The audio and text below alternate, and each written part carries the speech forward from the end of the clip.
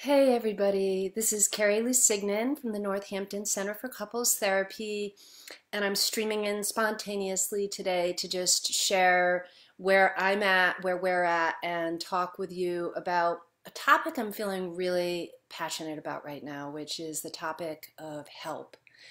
And I just want to say this all started a couple of weeks ago on the other side of things being locked down in Massachusetts. And I hit a really intense point, I think a lot of people probably did, of a combination of shock, despair, hopelessness, real terror and fear. And the first week was just like a wild roller coaster ride. Like, what is the new normal going to be? I felt like I was free falling. Would wake up in the middle of the night and just feel like I could hear, the whole world through my walls crying. So it's been quite a process to settle into where I'm at now, and I wanted to just talk with people about how I've gotten here and what's helped me and what we're doing at the Northampton Center for Couples Therapy to help you as well.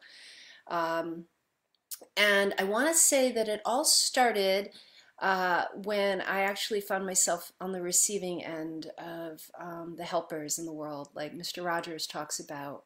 Our Senator, Joe Comerford, for those of you who don't know, has been hosting weekly town halls on Wednesday a.m. that anybody can stream into. And hearing her voice about a week ago was just like, it was like finding a beacon in a storm, and something to latch onto. And the ripple effect from that in terms of connecting with different parts of our community to help support our center, which in turn allows us to help support you, was huge. And I came out of last week just feeling real immense gratitude for all the good work that so many people are doing, and a real calling to pass that on. And so the first thing I just want to say is, if you find yourself in a place where you also are navigating the shock of this, some of the crisis of this, if you are feeling overwhelmed, one of the things I think that can be really helpful to do is to just pause and ask yourself the question, where can I help? It may feel counterintuitive, maybe it doesn't, but I think the more generosity that we can be bringing to each other right now, the more that's just going to flow back and forth.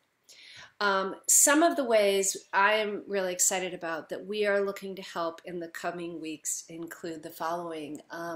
We have created a Facebook group for COVID-19 frontline families. If you just type in COVID-19 frontline families, you'll find us. And I am particularly concerned about the impact that this is having, COVID-19 is having, on the family members of first responders. There's been a lot of talk about supporting the first responders, as there should be, of course, but there's also a lot of spouses, children, siblings, parents who are navigating having their loved ones away, and that is really affecting family dynamics in ways that are unique and challenging in terms of all sorts of stuff. So we are going to be offering a free webinar coming up for frontline families to support you in your relationships and taking care of your heart. Another topic that I'm really passionate about that I also think is not being maybe tended to as much as it needs to be is supporting divorced and separated families and co-parents. As co-parents, couples are navigating really different and unique hard challenges in this, because there's no way most of the time to just lock your family down entirely. Children are having to go back and forth often between two different homes, which means we're talking about more than one pod, and there's less control. which can trigger all sorts of fear and anxiety in us, and it can also amplify the tensions that led us to separate from our spouses. And underneath that, I think it's really poking at grief. So we are also going to be offering some free online services for families that are navigating divorce or separation, co-parenting, that kind of thing. And then the last shout I want to give out is for single parents. I was on the fence about this because, we're a center for couples therapy, but my passion and mission in helping is helping families, and I believe firmly that there are so many kinds of families, and single parent families are so often underrepresented.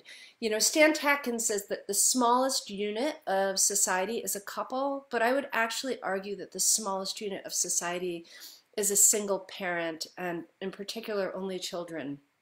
And as single parents, there's going to be a level of loneliness that is already something that is felt in a culture that highly prioritizes coupling and being partnered, and it's going to be amplified because the resources that we have to draw on as single parents aren't as big.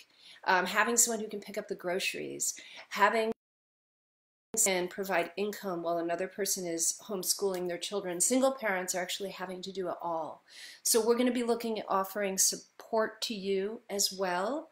And I want to encourage everybody to be thinking about how they can offer support also. I wholeheartedly believe that this will come back to us karmically as we get through this, and use this crisis as an opportunity to grow. So those are my thoughts for today. As always, thank you for listening. Take good care of your hearts, and more soon.